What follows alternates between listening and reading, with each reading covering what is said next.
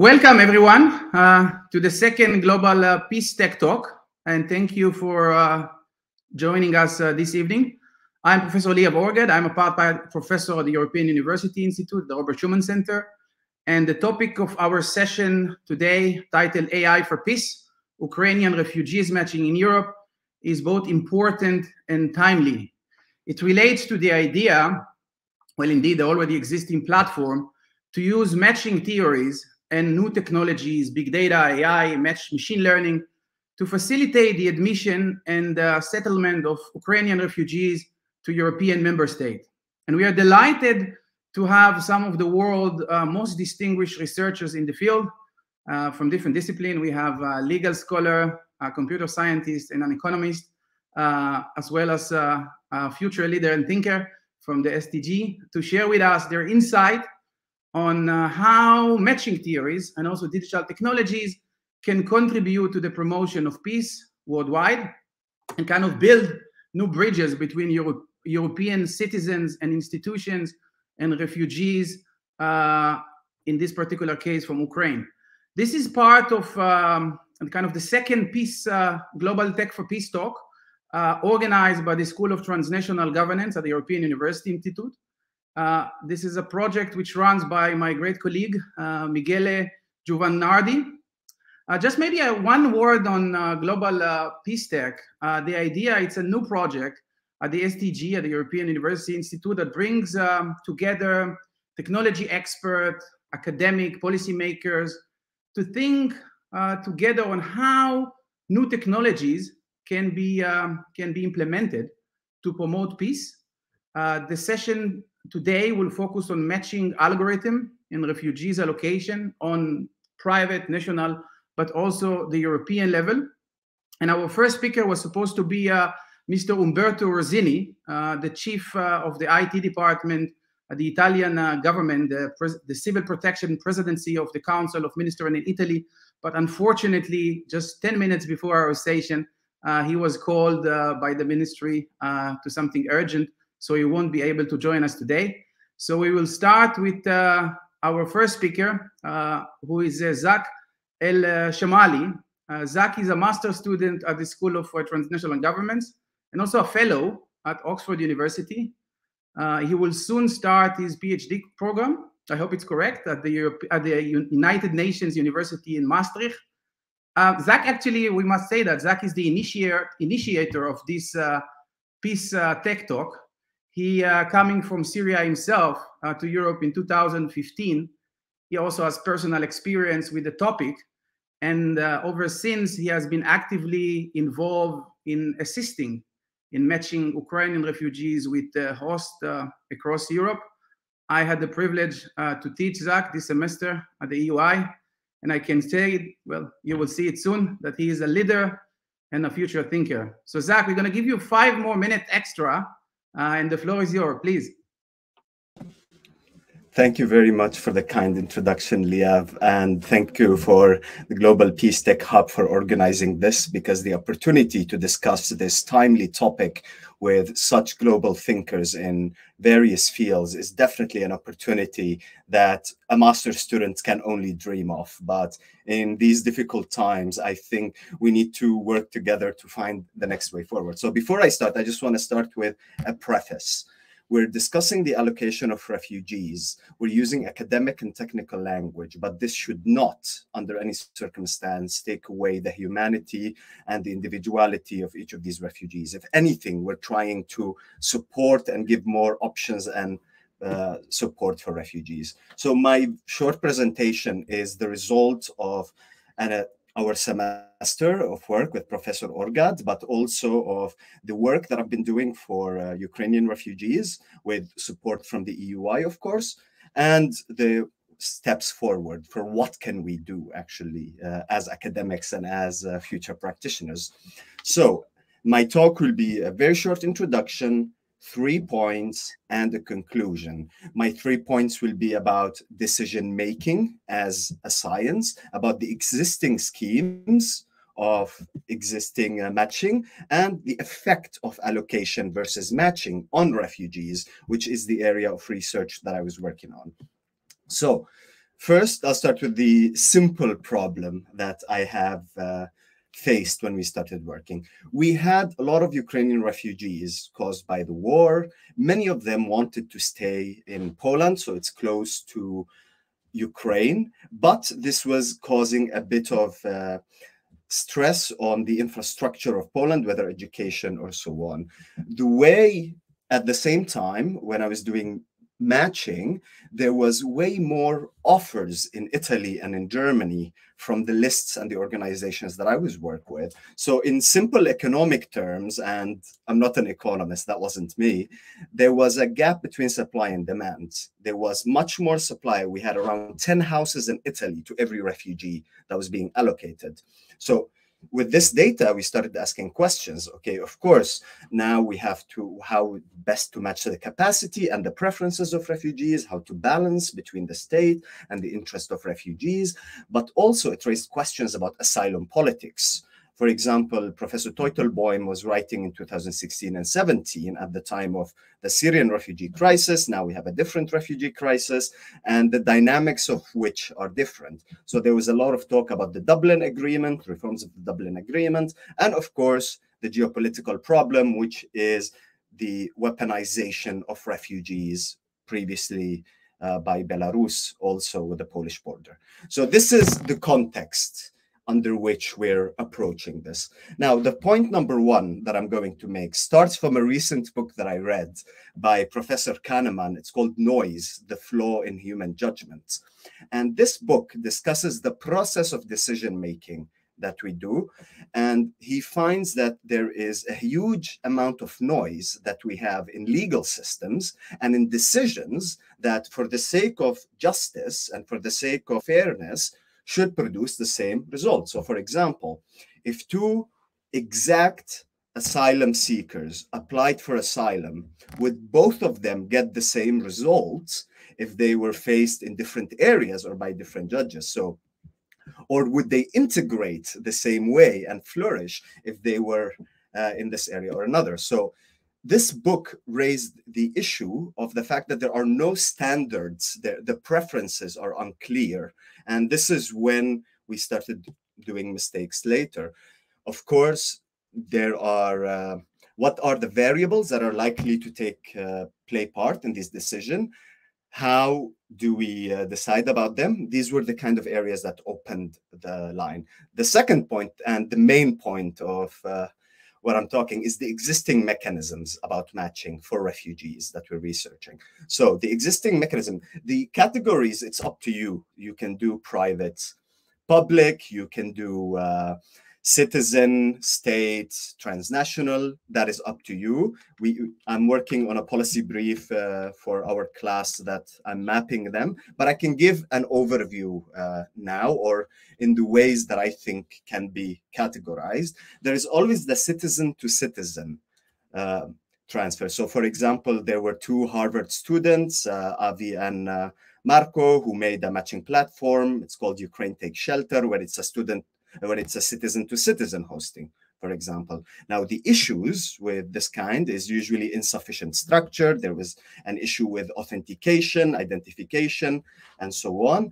And this is usually when the state comes in to protect both the refugees from exploitation and, of course, the hosts. So the second type was business to citizen. So, for example, Airbnb, LinkedIn, they all had some form of matching algorithms and matching initiatives for Ukrainian refugees. And of course, there was the issue here was the selection bias, the incomplete scope of services, and so on. And finally, of course, there was universities, there were academic networks, there were NGOs, so in more diverse areas. And finally, the highest level was UNHCR. So these are the transnationals.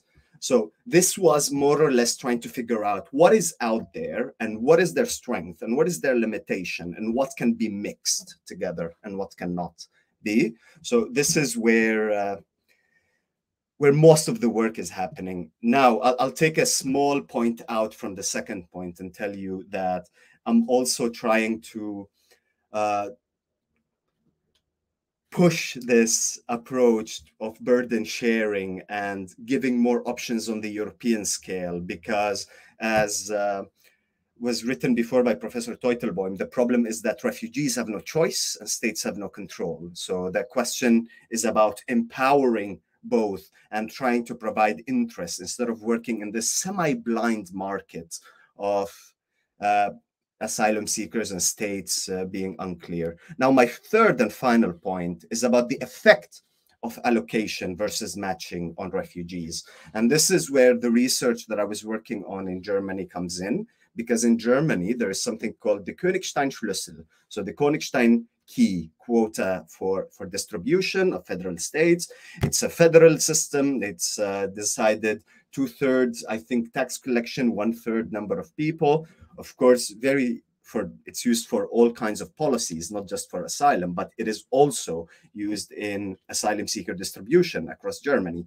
And as someone who arrived in Germany, was in one place and then reallocated to another place, I had questions about this, about allocation, as telling refugees go here versus selection or matching when we send refugees to a place. And the results of my master thesis, I found that over 65% of the refugees that were allocated in Germany reallocated afterwards. So there was clearly a matching issue in the Königstein quota and the easy system that is currently used by the BAMF in Germany.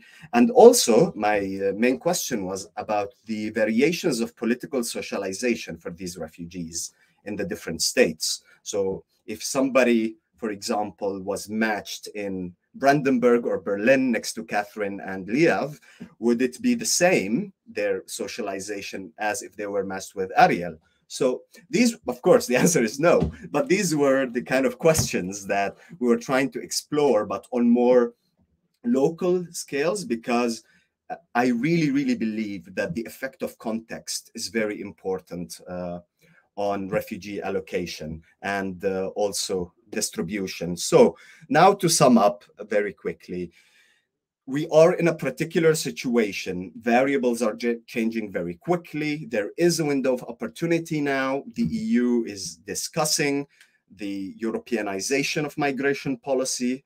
And I think that for all of the work that is being done around the area, so both in economic terms, so efficiency and clearing and so on, but also in programming and also in fundamental rights terms, I think this is a topic that needs to be a bit more public, because at the end, the result is going to be political, whether we would like to believe it or not. And the question is, how can we contribute to the debate to highlight the various effects of the variables? So this will be it from my part. Thank you very much for listening. Thank you, Zach, for this general overview of the topic and your own personal experience. I will definitely want to pick up some of the points that you have raised, including the politics of refugee matching and your own experience on that and insight. I think we have discussed some of these topics already during the Q&A session. I will move now to our next speaker, and this will be Professor Katrin Costello. She is the co-director of the Center for Fundamental Rights at the Hertie School in Berlin. Professor Costello is, I think I'm not exaggerating, I'm saying that she's one of the world experts on refugees and migration law.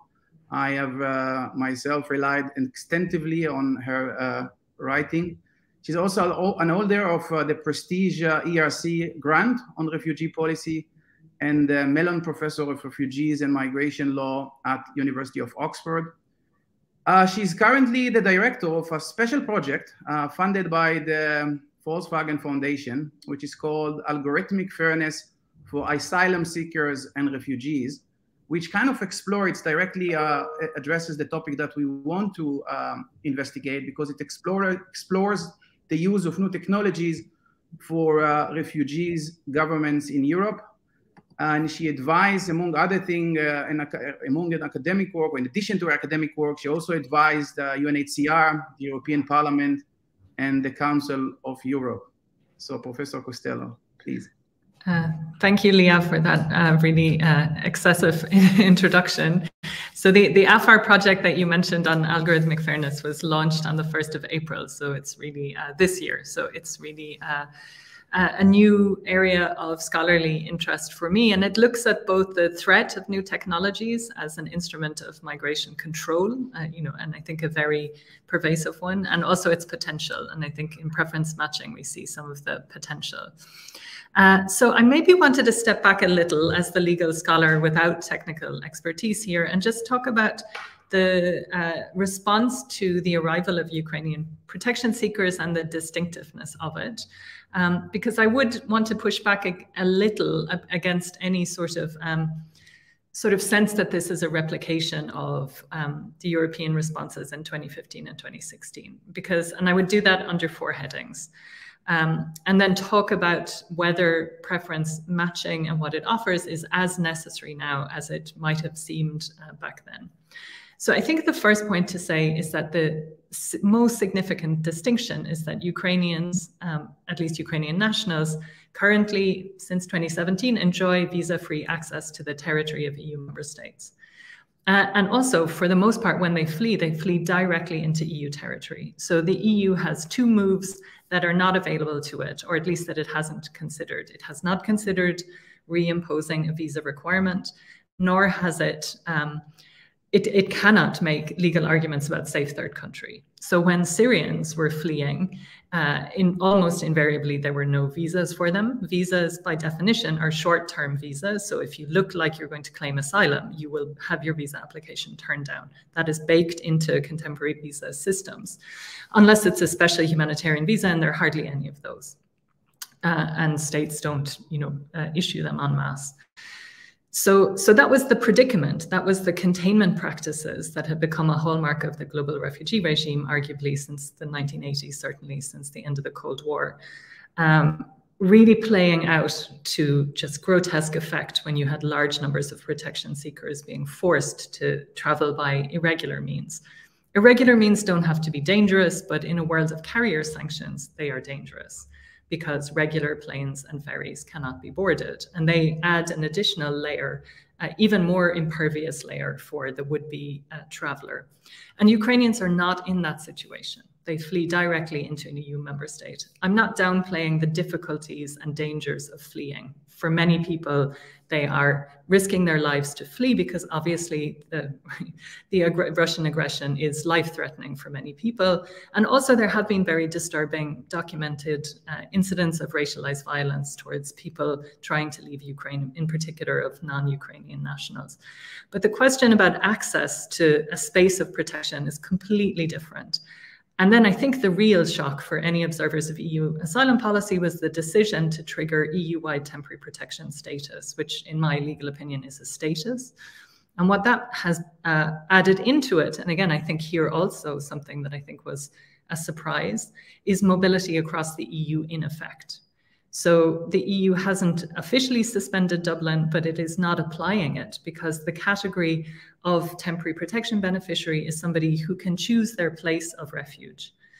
Now, that is the de facto reality for asylum seekers in Europe. Dublin has never been enforced en masse. It is a system whose, in the words of a very promising young scholar, Francesco Bosso, describes as a system whose non-compliance is the elixir of the Dublin system's long life. Okay? It is a system of allocation that was never fully enforced, but it did mean asylum seekers traditionally always risked being detained and deported and sent back somewhere else if they were moving onwards, say, from Poland to Germany. That's out of the system as well. So what we're looking at is this really huge real-time I guess from a social science point of view, you might want to call it an experiment in a different way of dealing with protection seekers, which is to offer a grant of temporary protection, so for 2 to 3 years, which enables a certain degree of mobility. So we're not in the world of, and Alex Teitelbaum, you were quoted earlier, a system where refugees have no choice and states have no choice. So here we have a situation of having empowered refugees, relatively, and I'm not trivializing the traumas and the difficulties. You know, I'm in Berlin, there are thousands of people who have arrived and continue to arrive in the Hauptbahnhof and are trying to find themselves places to stay and to work.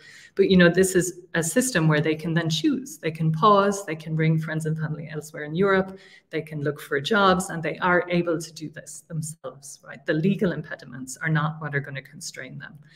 So I think against that background, I think it's really important to look at what would refugees gain from preference matching, because these are not refugees with no choices. These are temporary protection beneficiaries who have an EU-wide space that they can navigate themselves. So I mean, it might seem like a very simple point, but I really wanted to emphasize that. The third point, sorry, I'm looking at my own list.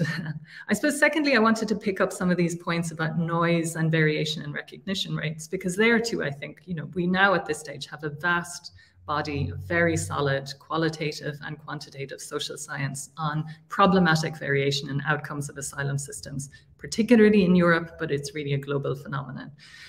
Sean Rehag's scholarship in Canada, Rebecca Hamlin comparing the US, Canada, and Australia, numerous studies, Eric Neumeier, and very many other quantitative social scientists who've problematized variation, which tells us that, you know, when you apply for asylum in Europe, whether you get recognized or not is not simply a factor of the strength of your claim or the extent to which your experience fits within a definition of refugeehood or even an expanded notion.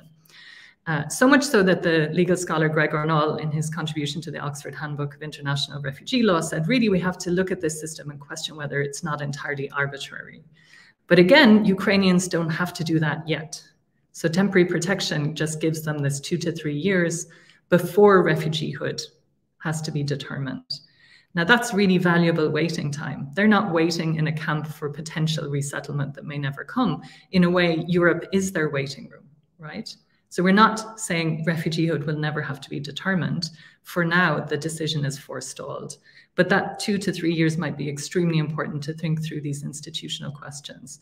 Because, you know, in my mind, and what I study a lot in my ERC project, are mechanisms of group recognition, which says, yes, you're all in the same boat. This doesn't have to be a question of individualized assessment based on your credibility and the other arbitrary factors that we know corrupt, essentially, bureaucratic processes. We can simply decide, you know, everyone is a refugee because they're all in a shared predicament. But for now, that's just forestalled by this temporary protection mechanism. So when we look against that backdrop, questions about allocation, I think it's quite important to think, well, what would really help refugees? Because at the moment, obviously there is a situation in Poland, arguably Czech Republic, a number of other close by states where, you know, they're quite understandably, there are concerns about accommodation and capacity to, you know, offer people employment and get children into school. And so, you know, and people are moving, you know, I think there is a process where if you look at the numbers, there are people making decisions and looking for places elsewhere to go.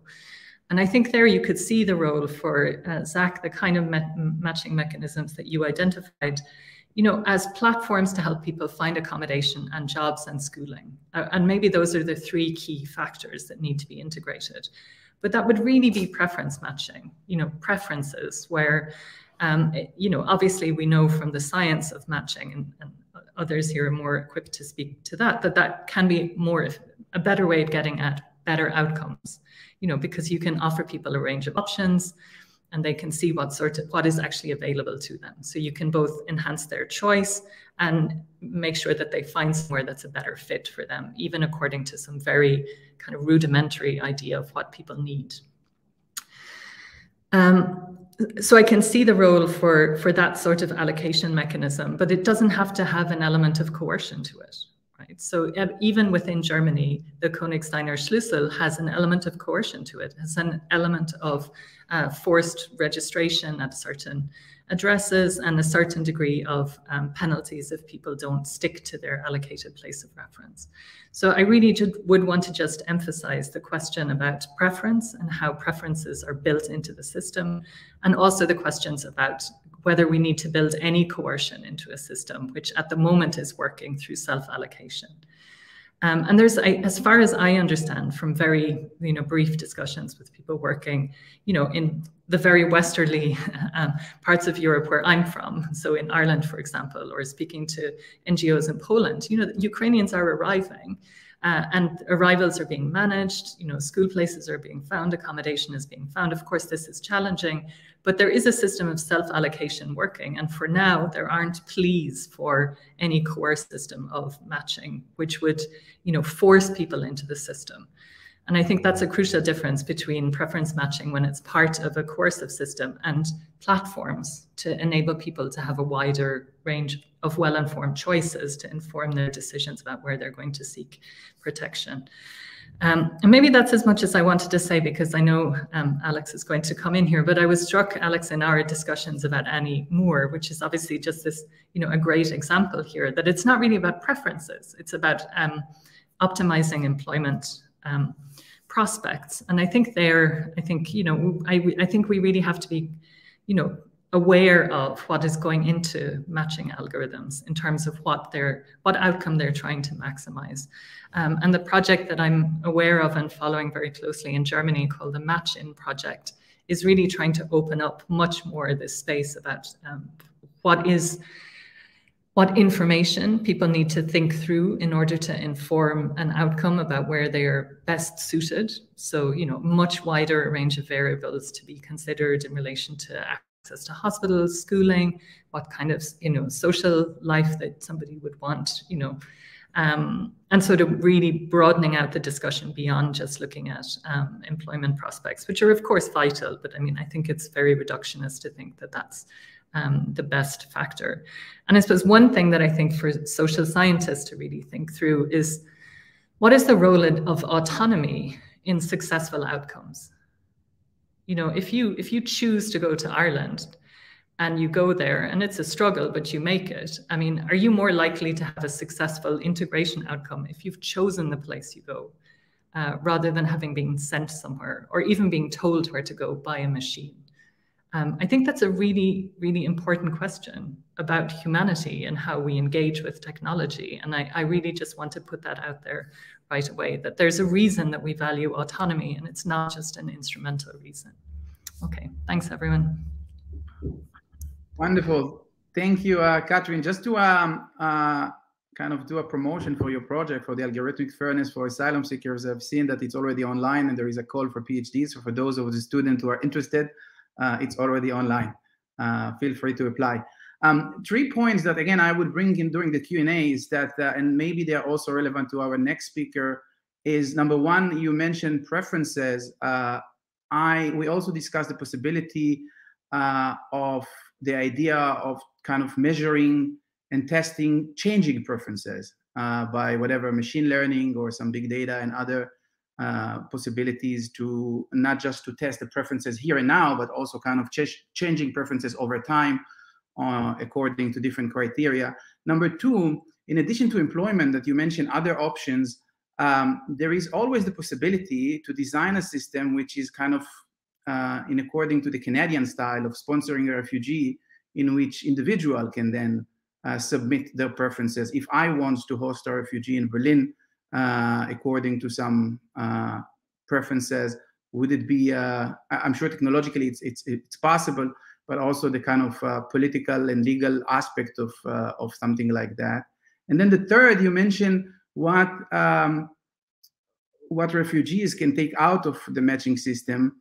And I want to bring another aspect, that what state can take out of it, and how what state can take out of it can help the refugees in kind of increasing the numbers of refugees that states are willing to take. So we will have all of these topics and others soon. Our next speaker is Professor Alexander Teitelbaum, whose writing actually on refugees matching has brought me to be interested in the topic a few years ago. He's among the experts on the topic. He's associate professor at the Department of Economics, also Oxford University, and a senior research fellow at the Institute for New Economic Thinking at Oxford. Perhaps most important to our topic is the co-founder of Refugees AI, which is an organization that is developing new technologies for refugee resettlement. So this is not just an academic project. He's taking it into real policy. And I think he's among very few academics who, through his writing, also established a new field of research and policy. So Alex, the floor is yours. Thank you so much for inviting me. Thank you for having me. Apologies for joining late. Of course, in this world of online seminars like this, I got the time zones completely messed up. I should say thank you so much for the introduction. I should say that Ariel is also part of this project, and we've recently been working together, which has been wonderful. And I'm also part of Catherine's amazing ERC project as well. So this is just to say that most people who are thinking about algorithms and refugees hang out together and talk to each other and collaborate and write papers because I think the strength is in kind of academic numbers with these things. So I guess I want to pick up on a few things that that Catherine says and kind of give some broad perspective on what we've done and how it can relate to the current issues that the Ukrainians are facing. So one thing to say is we don't know a lot about how refugees do. This is very important to recognize. And I think this kind of lies at the core of a lot of things that we often conjecture. Catherine's very last point was, will refugees do better off if they had the ability to choose the country in which they resettle, or they had some choice? I would love to get an answer to that question. Goodness, it would make an introduction to a paper much, much easier to write. We don't have any evidence for this, and it's in part because of, again, what Catherine says, which is that most refugee allocation systems that we've had, the very few that have been systematic, have forced refugees into the system, and they have given them very little choice. So the current situation is somewhat unprecedented in that we have a refugee population that is able to move and express some choice. And I think even if you look further afield beyond the EU, but not very far beyond, to the UK, even the UK system is actually now offering refugees some semblance of choice. And of course, that's exactly what you've been talking about. Systems, kind of platforms, essentially, that allow refugees to be matched to hosts. So what is probably worth kind of putting our project in a bit of a perspective, what we've done, in just a few sentences, and most recently, the last iteration has been with Ariel and his wonderful student, Paul Gertz, is to try to optimize outcomes of refugees, which does not use preferences of refugees, sadly, because those preferences are not available to us. We are trying to optimize the outcomes of refugees resettled to the United States. And for these refugees, we have an outcome variable, which is employment at 90 days. And of course, to everyone on this call, this will seem like a very odd thing to optimize, because it's not income, it's not your salary after 90 days, it is whether or not you are in a job. Now, we did not pick this outcome, it should be said, right? And I think this is, again, part of this kind of broad political context you often find yourself in when doing this kind of work, is that this is actually the outcome that the US government wants the refugee resettlement agencies, which are tasked with the resettlement, to optimize. And because that's the outcome that the government wishes them to optimize, that is the thing that they measure. And so very often we find ourselves, I think, in these contexts, kind of collecting data on things that we sort of need to collect data on. And I think US kind of offers us a pretty extreme case in point for that. I don't think either Ariel or I have any doubt that this is a very imperfect proxy for refugee welfare. Perhaps so imperfect that maybe it is even useless. But we do hope that nevertheless, kind of short-term employment will hopefully have some impact on long-term employment. There's evidence for that. And in general, long-term employment, there is evidence of what happens to people's welfare and their other outcomes, schooling, healthcare, and so on elsewhere. So that's one kind of side of it. Now, of course, here in this context, we simply do not have this kind of data. I mean, the Ukrainian population is quite unusual because there hasn't been mass migration of Ukrainians, within Europe recently. And so in a way, part of the problem is that you're starting out by having to figure out how well the refugees would be doing in different kinds of areas that they might be resettled in. And that essentially takes time because you need to resettle them, see how well they do, and then use that data to then perhaps optimize the resettlement of people over time. And there are methods of doing this. And we've been recently trying to develop some work, trying to think about how you would do this. When you face a new population, imagine, let's take the case of America in the same way. I mean, just to kind of keep things as close to our context as possible, how is America going to be resettling Ukrainians? America resettled a lot of Ukrainians in the past, but not so many recently. Now, this larger population is going to be coming in. We don't actually have relevant data on how well the refugees will be doing. And so what you do, one of the things you can do in this context is to use what's called statistical learning. And the way you do it is you say, okay, well, look, since we have no data, we're just going to have to try out some places for these Ukrainian refugees and measure their outcomes. And over time, we will be able to pick up patterns in how well different kind of Ukrainian refugees will be doing in different kind of areas. Now, that will mean that we'll know roughly where they should be going. And what's kind of interesting about this is that there is an optimal amount of kind of experimenting that you should be doing until you really figure out where people are going to be doing well. So there is a kind of a great, a beautiful science behind this that tells you exactly how much you should be experimenting and how much you should be using the knowledge that you have to really place refugees in the best possible areas. So that's one thing that you can actually do in this context already, if that is what you're interested in is indeed, maximizing refugee outcomes. Now, of course, in our context, it would actually be quite easy to do because we constantly monitor and measure outcomes. We have very good data. It's very difficult to set up infrastructure to track refugees and to measure their outcomes. Obviously, this is a kind of population that is kind of naturally on the move. And even if refugees find a first place of settlement, very often they're having to move again and again. And so it's difficult to keep track. And I think one of the great challenges, actually, I think just developing both the science and the policy behind this is actually finding low-cost ways of tracking refugee outcomes without, infringing on their privacy and their rights. Because we actually know rather little, I think, or just not enough, basically, to be able to make the tools that we have in optimization theory and statistical learning kind of powerful enough, because these tools work really well if you have enough data, and they just don't kind of hit their peak if the data is not there. So that's sort of one side of it. The other kind of way of thinking about it is, actually, this is not about centralized matching at all. I guess this is exactly what the discussion has really been about, is the natural way of approaching this kind of situation that we have now is a kind of decentralized matching system, as we would say, right? So refugees can go out and they can find different hosts. And we already have evidence that this has not worked very well. So if the states have a role to play in this, is to be quite robust about establishing how these systems work, setting the rules of the game, and providing information to refugees. There were, where Catherine's based in Berlin, very soon after refugees were arriving, there was predatory behavior at train stations. Now, this is, of course, offline predatory behavior, but exactly the same thing have been happening to refugees in the UK who've been arriving.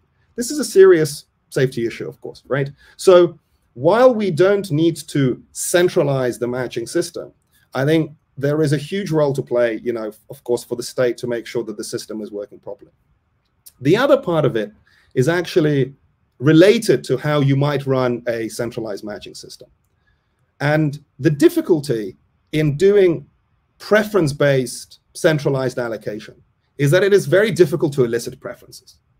So in particular, I remember when I started working with the Home Office just after the Syrian refugee crisis 6 years or so ago, one of the things that the Home Office was, I think, justifiably worried about is that refugees just didn't have enough information to express preferences of where in the UK they might wish to settle.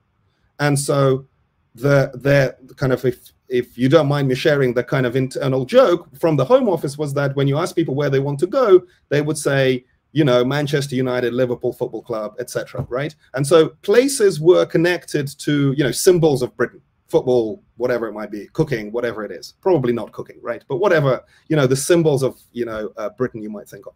And this is obviously a concern, because then really the preference information you're getting is nonsensical, right? It's kind of based on things you see on TV or you read on the internet, rather than places that could really help refugees thrive. And again, just to really emphasize, there is fantastic evidence from places like Denmark and indeed even from the US, that where the refugees initially allocated dramatically affects not just their outcomes, but the outcomes of their children. And it is not just that bad places make refugees do poorly, it is that certain places are good for certain kinds of refugees. Now, this is exactly why our employment-based system in the US actually works, is because it turns out you can optimize. But if you're going to have a system based on preferences, and indeed you might say, okay, well, actually satisfying people's preferences is the objective, rather than an objective being something like employment, it better be the case that the preference you actually get into the system are the ones that are going to tell you something about people's true preferences. They're not just, telling you things that either you might wish to hear, or things that are actually not going to be connected to how happy they're going to be in, say, 1 or 2 or 3 years' time.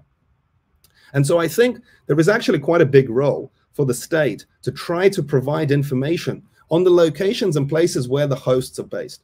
Of course, the vast majority of the hosts who are wanting, say, where I am based in the UK, who are wanting to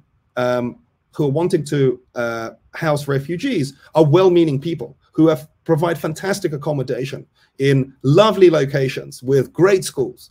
But actually understanding what these places are like is really difficult when you're just talking to one particular host. I think it would be much better if refugees were given much better, much finer grained information about the kinds of areas they're in, and actually had some options to pick some hosts around. At the moment, the process is so decentralized that you're kind of shooting in the dark trying to find hosts in some areas that seemingly look nice because you kind of look at them on Google Maps and so on. It would be great, I think, to provide quality and relevant information to refugees who are actually trying to find hosts. And I think this is the huge shortcoming of a lot of the systems that are coming on stream. I think they're kind of not really, they're still lacking this information that refugees really need. So just to sort of wrap up, if I'm going to kind of run out of my allotted time slot, but hopefully there's enough there to stimulate a bit of discussion. While I think we can, we might not be able to just translate the context that we now understand very well in the US to what we have happening in Europe at the moment. We nevertheless can still use maths and stats and tools from science to be able to improve outcomes. But we're just going to have to adapt to the right context. And even though the kind of centralized matching Catherine mentioned and others, might not work in this context. And that's perhaps it's actually a good thing, right? We're not having to force people into this. We're not forcing them to make choices, giving them options about it. I still think there is a huge amount of oversight and added information and, regulation of some kind or another that ought to be present across these platforms. Thank you so much. Thank you. Ali, can I jump in for a sec on, maybe you can say in 1 minute, 2 minutes, briefly, something about refugees.ai in terms of the goals of such a system, or the criteria that are used, or even the state interest in participating in this system. It's kind of very important because you also have some practical experience. Thank you for letting me do advertising. It's very kind of you. So, as I said, Refugees AI is a collective of independent researchers who have basically become friends through doing this research, and we want to do good by applying our knowledge to this problem. Where we've had the biggest success is working with a resettlement agency in the US called HIAS, who has kindly shared both their expertise and their internal staff and their data with us to be able to help them optimize these outcomes. As I said, what we optimize is 90-day binary employment. Have you got a job or not after 90 days? That's our metric. And again, we do it because that's what the State Department requires the resettlement agencies to do. It's a very specific context. But in the process that we've been doing this, because the collective has the brilliant minds of people like Ariel and Paul and Andy Trapp and Naga Sahani. I'll just mention all of my co-authors. So they, because of this kind of collective knowledge that's there, actually we've been developing a lot of independent tools and talking to governments in UK and Sweden and folks in Germany as well, to try to see how we can adapt the tools to the different contexts. So if you're interested in this stuff, email us, please join, please introduce us to people in your government. We will happily find the time to come and talk. We've got loads of ideas about how to fix all sorts of refugee matching problems. And so we would gladly help anytime. Wonderful, thank you. And our last speaker is perhaps the person who can make it kind of a reality in the real world. This is Professor Ariel Procaccia. Professor Procaccia is one of the leading scholars worldwide in AI. He is a professor of computer science at Harvard University, and also a member of the Harvard Center for Research and Computization and Society and the Institute for Quantitative Social Science. Previously, when we first met, he was a faculty member at the Computer Science Department at the Carnegie Mellon University.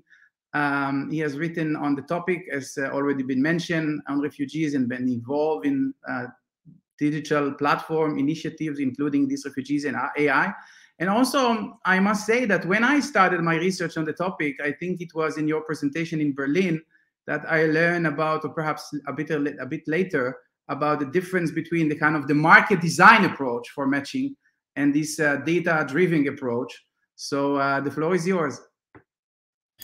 Thank you so much, Liav. So I should also mention, Liav was actually the one who introduced me to the area by inviting me to this workshop in Berlin. I think it was 2018. So that's when I started kind of reading about the area, and that led to that presentation, which later led to a paper with my student Paul Weltz that Alex mentioned.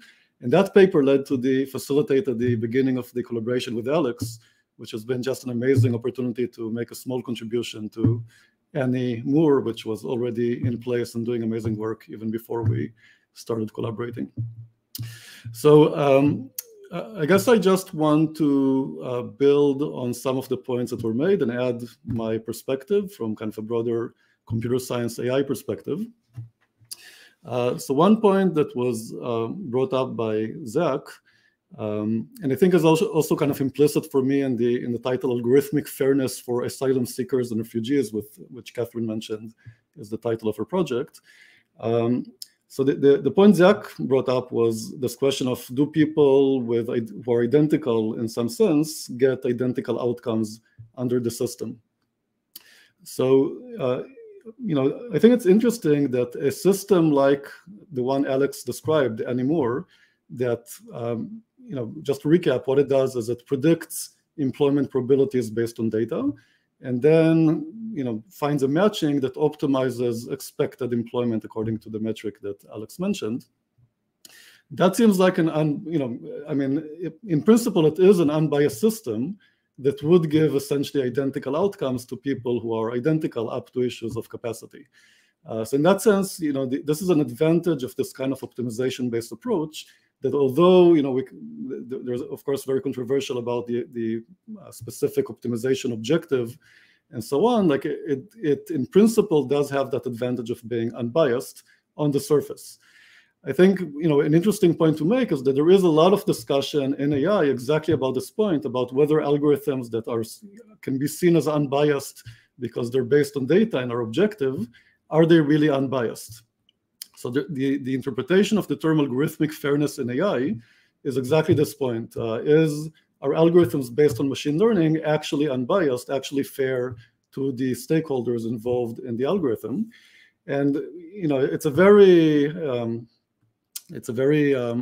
complicated question, but I think it's something we need to keep in mind, that, for example, if the predictions that are being made for different populations, you could be more accurate for a certain subpopulation and less accurate for a different population, that would ultimately introduce bias into the algorithm. So even if the machine learning algorithms are not perfectly accurate, that is a way of introducing bias into this kind of system. So it's, so on a high level, I think this kind of system does address this concern to some degree, but the topic is much more complicated than that, and we can discuss it further. that's point number one. Point number two is a point that Catherine brought up about this issue of being told by a machine what to do. So this is also something that's a huge topic of discussion in AI, this issue of explainability and interpretability of outcomes kind of given by an AI system. And there's a huge body of work in recent years about how to make these decisions accessible, or recommendations accessible to a person, and have them both question where these decisions came from and accept the logic behind them. So I can give a couple of examples from my experience to illustrate this a bit. Just to say that even with algorithms, we can explain decisions sometimes in a way that makes them more acceptable. So one example is an area that I've worked in quite a bit, which is fair division, how to fairly divide stuff. So we have this not-for-profit service to help people in small stakes decisions like dividing rent in an apartment, dividing goods like an inheritance, and so on. And there, the high-level principle is to make these decisions or recommendations in a way that satisfies provable mathematical fairness guarantees. And then when you give the outcome to people, so we both explain what the guarantee is, and when you get the outcome, we explain why it satisfies the mathematical fairness guarantee that was promised in the beginning of the process.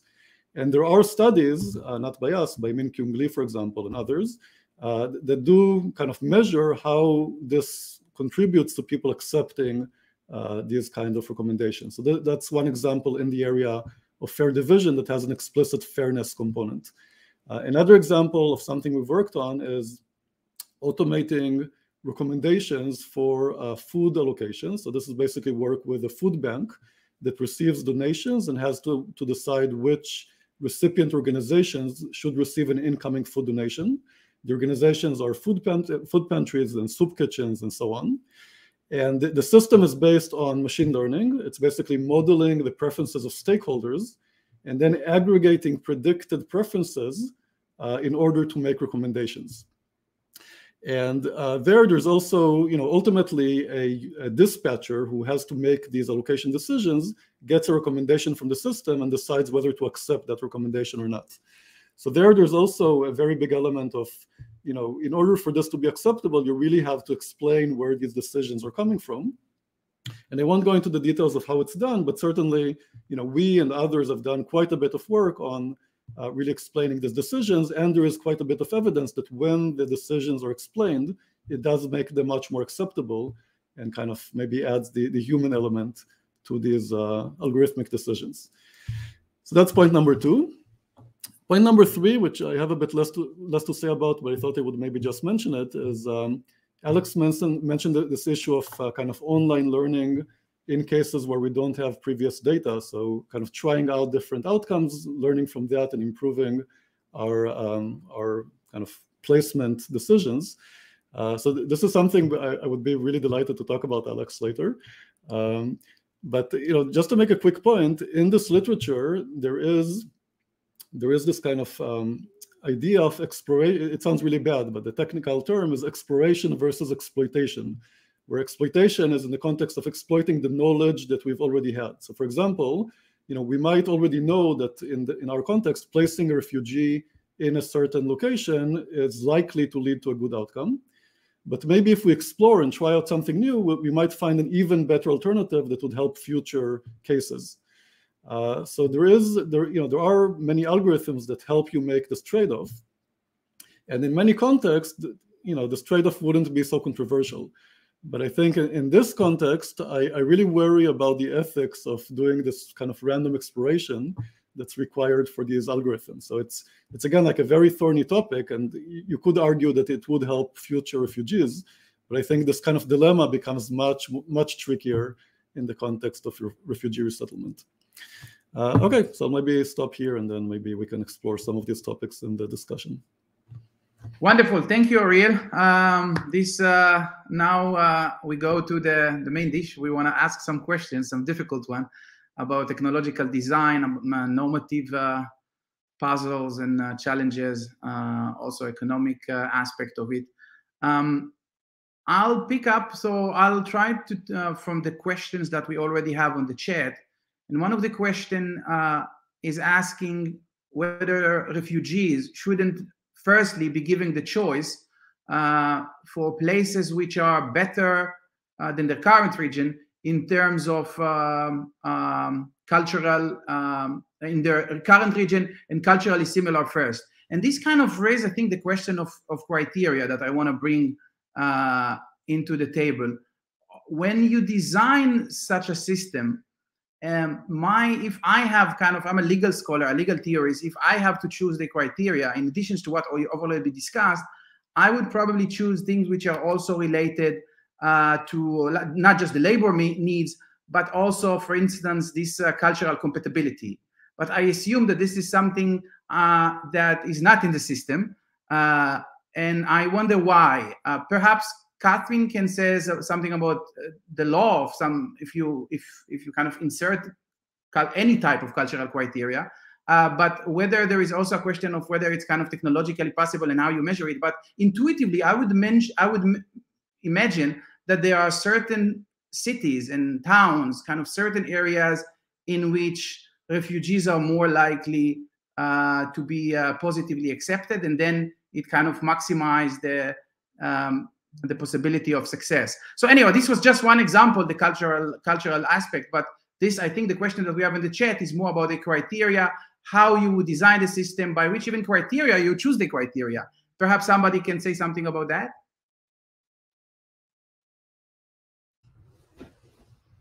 Yeah, Alex. May I? So it's a great question. It's because this gets asked a lot, I think. And so this question I've heard a few times before. So let me say the following. So the way that I think you're phrasing the question is sort of supposes that you know something about the preference of refugees and what is a good fit. And so behind a lot of questions a bit like this, I think, is some kind of paternalistic, well-meaning paternalistic impulse, which is that I think I know where refugees would be doing better. And there are basically two responses to this. One is, no, you don't. You should ask refugees for their preferences. This is the pure economist inside me, really, truly believes that people's preferences are very important. The other side of it is, of course, the one I mentioned, which is that you absolutely need to inform people. So I think people will be able to make fairly reasonable choices if you basically supply them information. And if culture is so important to them, they will then go and select places that are indeed culturally similar. Because I think sort of us deciding on some sort of hierarchy of what's important for refugees is not going to take us to a particularly good place. But if these things are important for the allocation system, the way to think about them, perhaps, and again, this is, Ariel brought up ethics. We should definitely talk a lot more about ethical issues around this, is, how do preferences work on the other side, right? So exactly. I think leave the refugees to decide for themselves, but perhaps there are some mild, and this is where a legal scholar would be very, very useful, and great, we have one. And we have several here, in fact. So it would be kind of, it's possible to then incorporate these things on the other side, if you like, of this two-sided matching system. So whether a country could prioritize refugees who speak a particular language in some way, perhaps, in a mild way. Again, this is not to say that they will get their first choice or anything like that. It's just to express some kind of, preferences over matches in certain areas. You can then incorporate these sorts of things. So they are, as long as you can measure them and express them. Sorry, you can. As long as you can express them, if you like, mathematically, as long as you can encode them, and you can say, okay, well, this, something like being able to speak a language is the sort of data you often have with refugees. So you might say, in this particular area, refugees who speak English, for example, have a higher priority, right? Now, I know how this sounds. I know this doesn't sound particularly good, so I'm just using it as an example. But as long as it's something that you can just encode into a system, you will be able to then do it. Now, then the question is, should you actually use these things to prioritize different kinds of refugees? And that's where things, I think, can get unethical very, very quickly. And so you have to be very clear and transparent. It comes back to Ariel's point. Can you actually explain to people after a match why it is that they've got one place or another? If they've been given some options that they don't really, they haven't fully acquired themselves, right, through some centralized process. And if you have to look people in the eyes and tell them, well, you know, I'm sorry, you didn't get this because your priority wasn't high enough because you didn't speak English, you might very quickly find yourself in very unethical waters. So while I think a lot of these things are basically possible, it doesn't mean that these things should indeed I would love to actually take it from here and hear Catherine on this thing, because and perhaps I have a different opinion, but I think that if you think of a system, kind of a two-sided matching system, that then one of the goals, this is why I ask you about the goals, is to maximize the numbers of refugees who are being admitted in member state, then you might want to take into account also some preferences within the legal discourse and normative and ethical considerations that would help for increasing the success rate. Yeah, I suppose when I read the question, I just wanted to comment a little bit about, I mean, the way that this discourse is usually mobilized, which isn't really specific to matching platforms, but usually, I mean, and the Syrian refugee crisis would be the exemplar of this, but it's an exemplar of a much more general phenomenon. There's a we, global north or Europeans, saying refugees are better off over there. And there are all sorts of rank and inaccurate assumptions about cultural affinity and neighboring countries. So, you know, I don't think that Syrians are at home in Turkey, for example, and often don't have a language. And many Syrians who spoke French or English, you know, got stuck in Turkey due to this kind of way of saying, well, that's over there. Okay, there are all sorts of other geopolitics and questions about opportunities. So, I mean, I just think we need to just pause and think about that. There's a general assumption about what is the region, what is proximity, that proximity matches onto affinity, you know, and these are, you know, often just wildly inaccurate ways of drawing a map of the world that doesn't map onto any of these questions. I'm not saying the questioner was asking it in that way. I'm just saying the way this discourse is often kind of reflected in the institutional realities. I mean, I think if we were seriously designing a system which was trying to both give refugees more choice and more information, just emphasizing that point that Alex mentioned, and was also concerned about local communities or whatever the hosting level that we're going to empower is, whether it's a municipality or, you know, a school district. You know, I suppose the question would be, what are you assuming in the way that you're posing the question about fit? I mean, I can see that linguistic ability matters, but what are the other questions about fit that are going to matter? I would think that capturing on the willingness of a host community can be hugely important, like capturing on the solidarity. But these are very ephemeral things, right? And to me, setting up institutions that can increase knowledge and understanding and thereby increase solidarity is hugely important for integration. You know, creating a sense of shared responsibility for the fate of refugee children in schools, for example, you know, encouraging like everyday interaction so that people feel welcome and have better access to language classes and support. That's hugely important.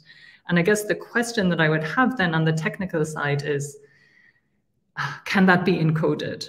Or is it better to step back from these, to just not to focus on the algorithm alone and think about like the surrounding institutional context?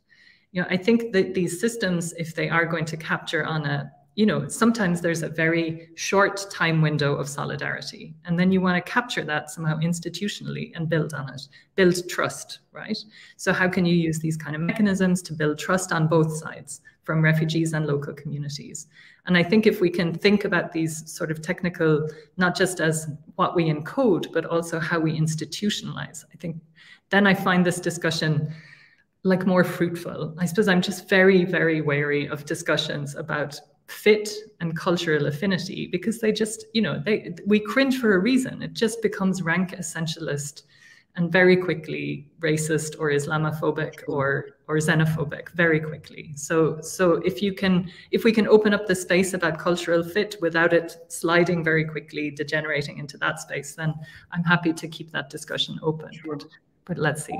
Yeah. But I think linguistic compatibility was a very important contribution that you mentioned. It can also apply, by the way, to individuals who are willing to sponsor refugees, not just state organizations, like kind of the Canadian model, in which people would say, okay, I'm willing to take a refugee, but if he speaks, for instance, in Germany, German or English or some other thing. Ariel, you want to comment on that, or shall I move to the next question? I can maybe just add a quick comment. One thing to keep in mind related to what we were talking about before is that the kind of optimization-based framework, as we discussed, has some potential to be unbiased up to various issues. With preference-based matching, I think one has to be even more careful about various issues. So, for example, and again, thinking about the point of people are similar getting very different outcomes, that for example might depend on different knowledge. As Alex mentioned, it seems crucial to inform people, otherwise you just kind of your preferences may be based on very shallow things that you've heard. Another issue to keep in mind is strategic manipulations. This is something that matching theorists have thought a lot about.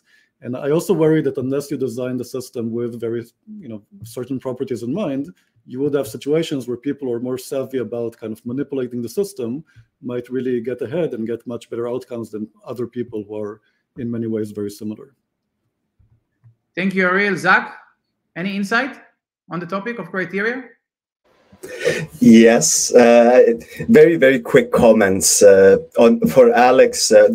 The ability to collect data is very easy for refugees, it's very cheap, and the easiest thing in the world is to ask a refugee about their preferences. I did my master thesis on this. I asked people about their preferences, and of course I asked whether they were allocated or whether they were not allocated, to try to compare the two groups. And then of course I asked, in case you moved, why did you move? So at least I have the German data. I'm very happy to work with you later. But I think that there is a certain aspect that I agree with Catherine, that sometimes this data can be misused. I did not ask anything about religion or protests and so on. And I think it's very important to hire some of the refugees from the community, because there are certain topics that you cannot ask of the Syrian community that you can ask of others, and vice versa. So this is a way that I think when it comes to practicalities, we can move from them, but it's very, very important. For example, what Leah was saying, if I speak Hebrew, you can assume my religion. If I speak something else, you can assume something else. So there's always correlating variables that you need to think about. So it's not a clear-cut decision, but it's definitely, in my personal opinion, I think bias and noise are two separate things. We can get rid of noise. We cannot get rid of bias. I might as well get rid of one while I can. Thank you, Zach. This is exactly where Catherine says that linguistic and cultural-based criteria might become racist and they will slip very slow. I want to pick another question, not according to the order necessarily, because it's related. Kabanda Umar is asking how the design of the system can, and perhaps even should, pay attention to special need of women and children. How you kind of create a system that also take into account special considerations.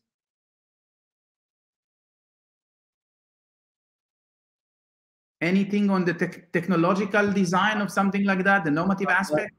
I'll guess I'll just try and say a few, just a couple things that come immediately to mind, since we do have to deal with this even in the US, because a lot of the refugees who've been women and girls at risk, for example, it's an entire UN category. You see refugees in that category a lot in the US.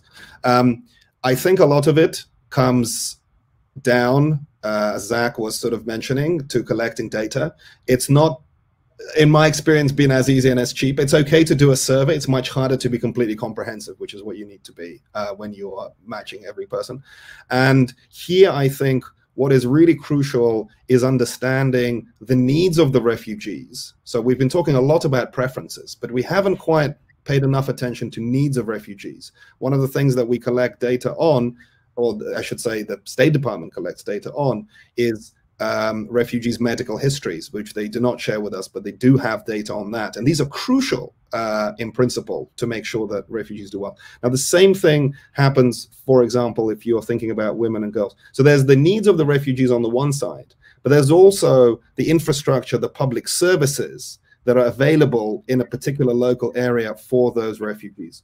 So both of these data are actually quite difficult to comprehensively capture. Now, remember, you're actually trying to do this, the latter, you're trying to do this on a scale of a country. You're trying to map out, every, women's center, therapists and so on, doctors that have, specific specialisms, for example.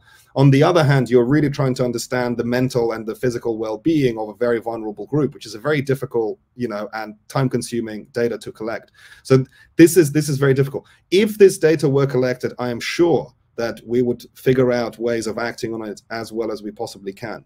But while you are doing this, two things then come up. Number one is the thing I've already mentioned. You need to make sure you regulate the platforms, because if we are thinking about decentralized platforms, you have to worry about, it's got to be safety first. It can't really rely on any other kind of principle. It needs to be safe for people. And the other one is, of course, since you're going to be collecting very sensitive data, is how do you protect that data? And how do you make sure that it is used? Because if we want to use this data, it will be used by researchers like the ones on this on this call. How do we make sure that this data is used properly and it's protected and so on, right? So can you say something about that, because there is a question precisely on that. How do you protect values and preferences? I take it as a question also regarding data protection. We are very strict with ourselves. We sign NDAs and we follow them by the letter. That's how we do it, and that's how we will always do it. So, we never compromise the data that is being entrusted to us. Of course, we follow the strictest protocols.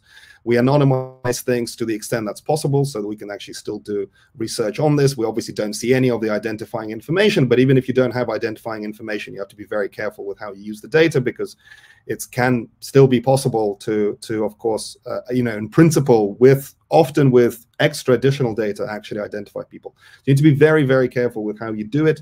There are protocols in place, and every country I've worked in has different types of protocols. But as long as you follow the protocol to the letter and you're careful and honest about this, sometimes you have to go to, as we call them, safe rooms, where you can only do analysis inside the room and you can't leave. That's we've had to deal with issues like this. You couldn't take the data off site. So our wonderful collaborator Nages had to go physically inside HIAS's offices because the data could not be moved. Or certain kinds of data couldn't be moved at all off-site.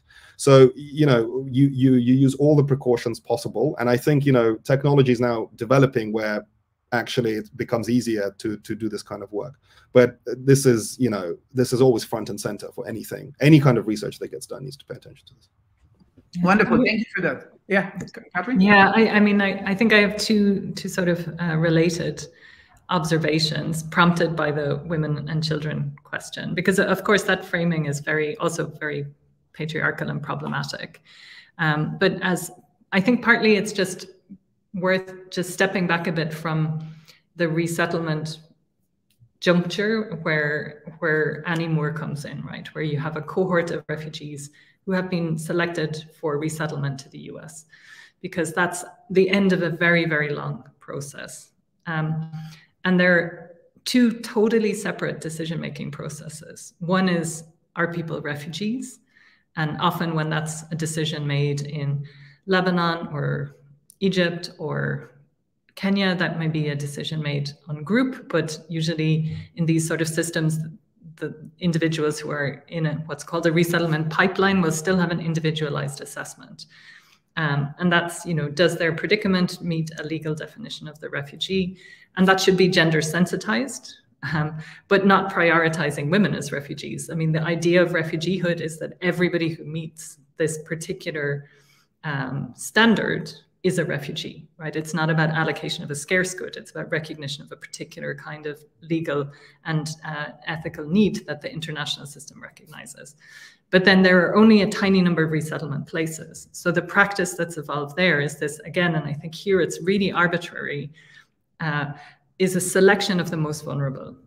And there, I don't think there's any fair way to do it. In fact, it's selecting amongst populations where nearly everybody is acutely vulnerable.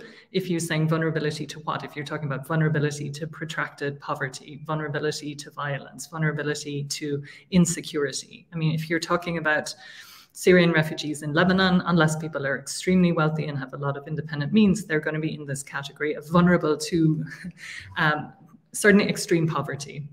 So it's always arbitrary. Okay, and then Annie Moore comes in after all of that selection has been made. So a long time waiting to decide, are you really a refugee? A long time doubly assessed by UNHCR and a state. Are you going to meet these resettlement criteria? Is there anything in your profile that makes you look like you might be excluded from refugee status on security grounds? So it's arbitrary, arbitrary, arbitrary.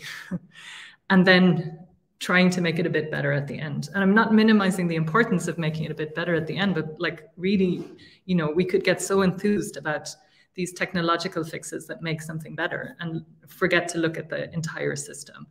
And I think then the question about women and children in this becomes, you know, just a much bigger question about the situation of refugees in situations where, you know, people's basic rights and needs and preferences are not met. So I don't want to lose sight of that. But I think this question about, you know, obviously children, depending on their age, have different needs, but there are also different ways of hearing their voices. So, I mean, the entire ethos of the Convention on the Rights of the Child is about both. It's about enabling children's decision-making as well.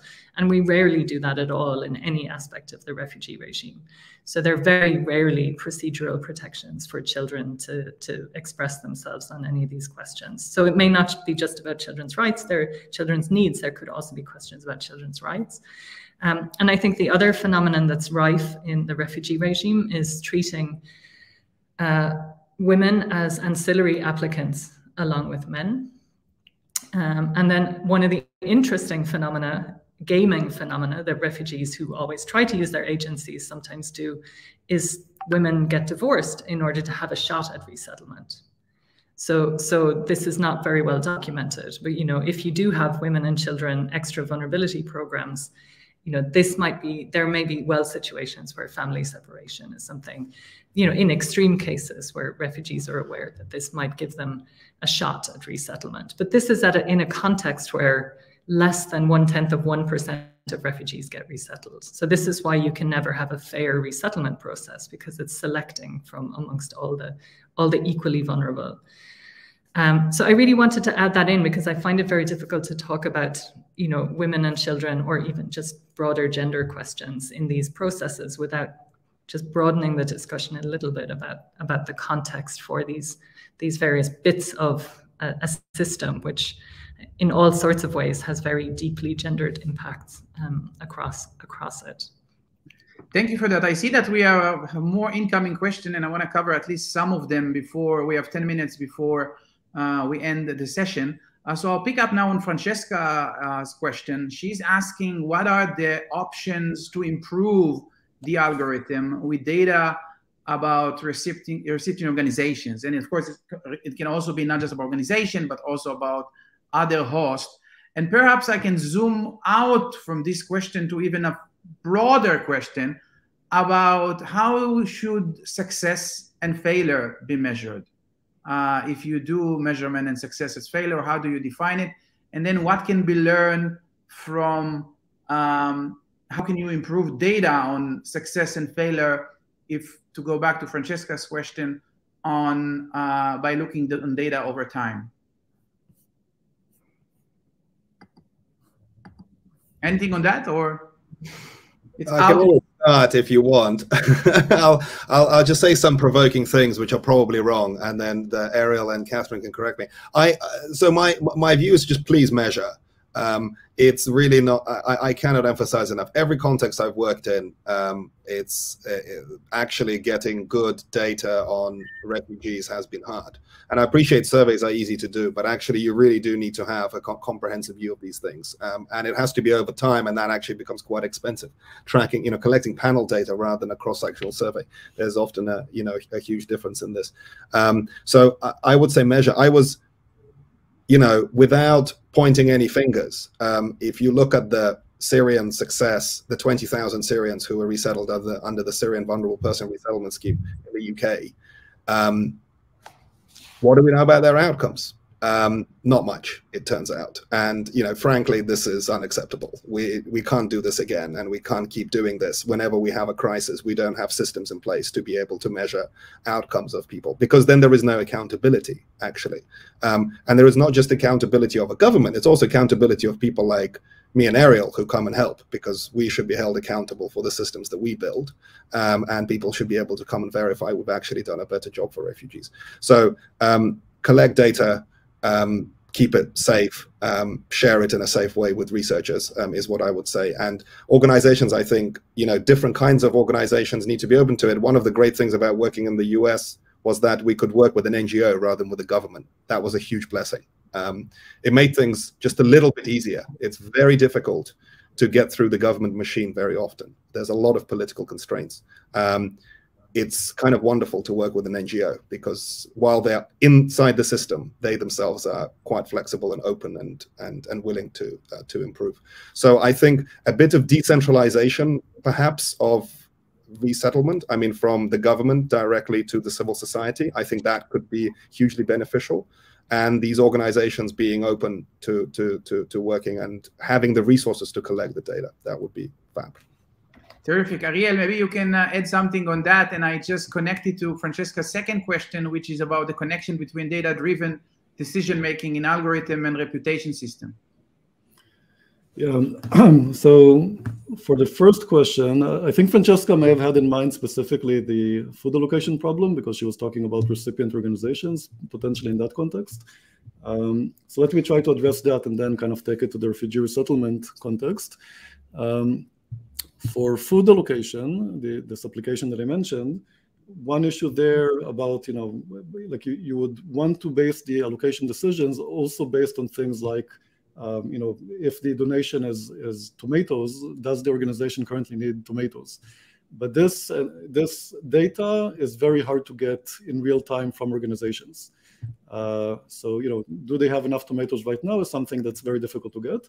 I think it gets to the broader point of, you know, these issues of which data we have access to in making these algorithmic decisions. Right? So in that context, that kind of data is not available.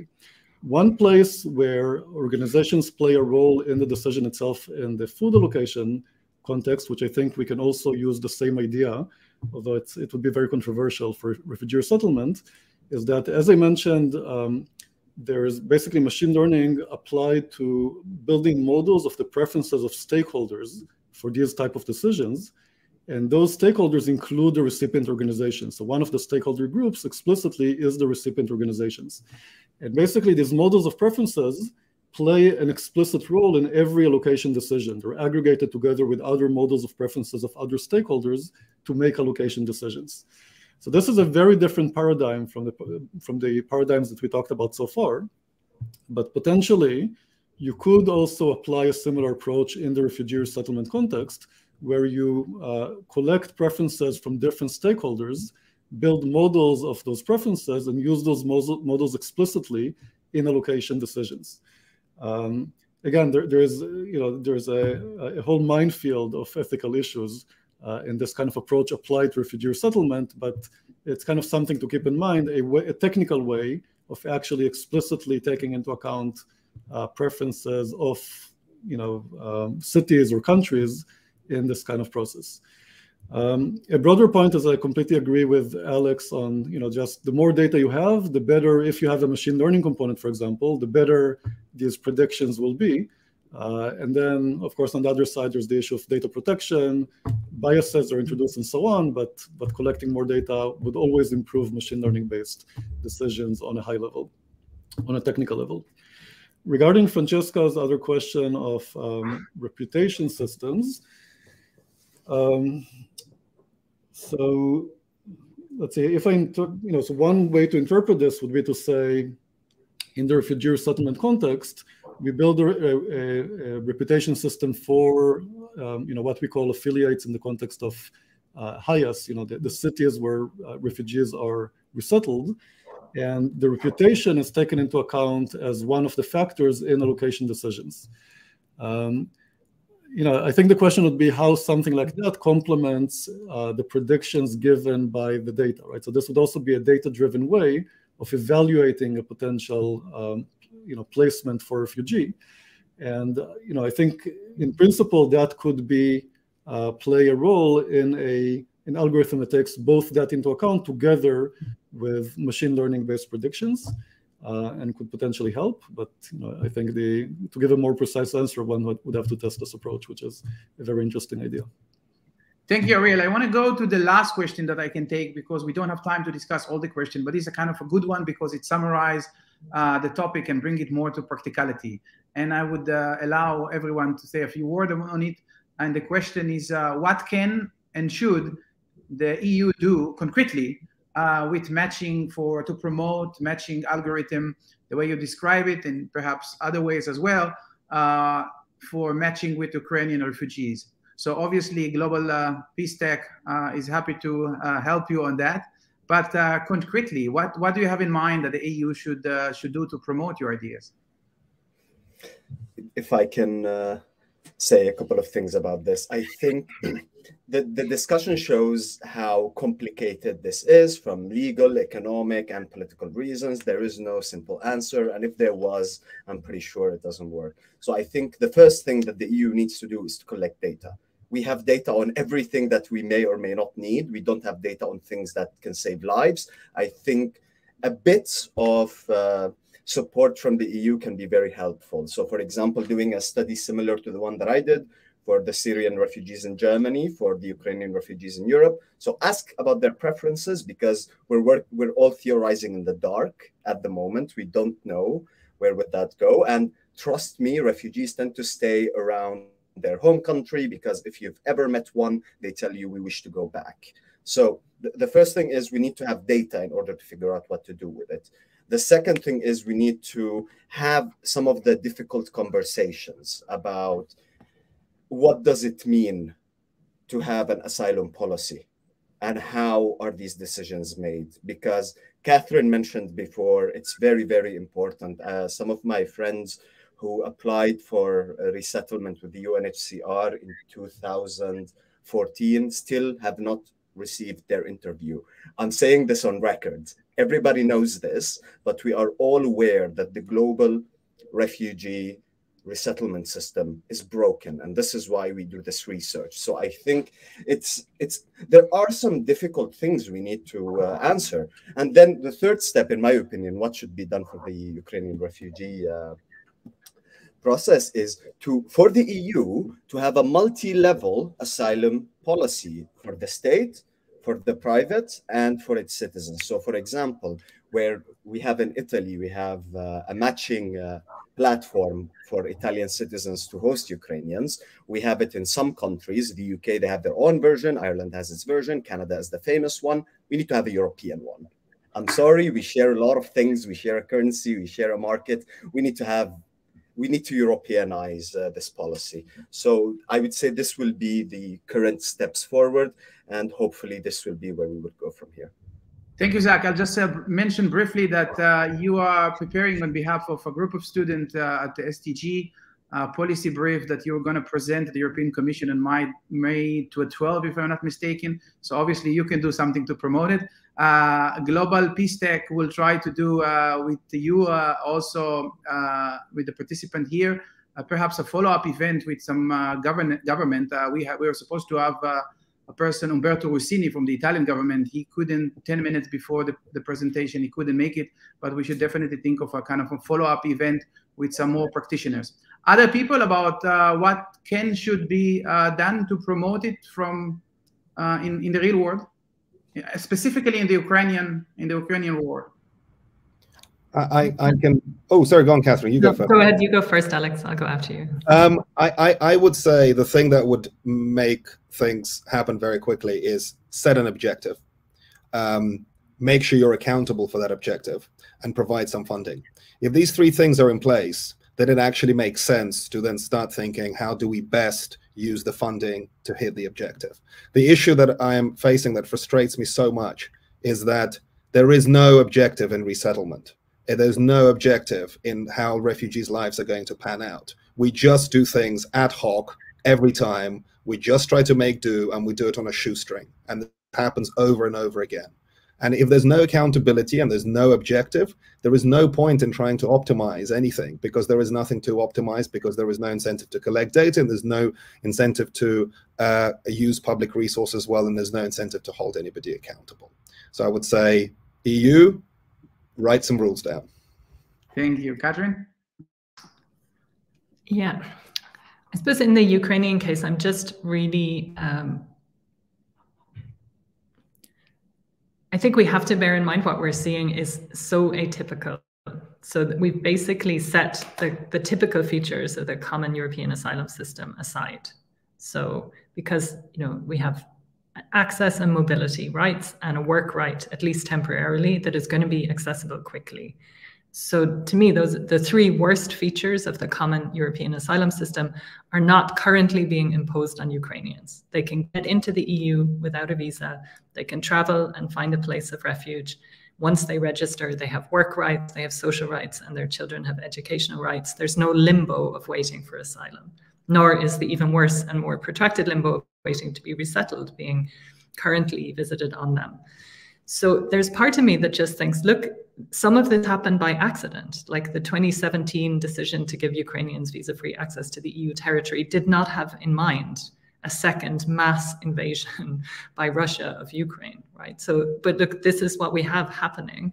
And so I'm just very worried that any attempt to do formal state-led matching is going to be more coercive than what we're seeing happening right now. And I think as long as people are still able to find accommodation and there's a lot of social support for them, and there is a lot of public support at the moment, then, you know, things may actually work out.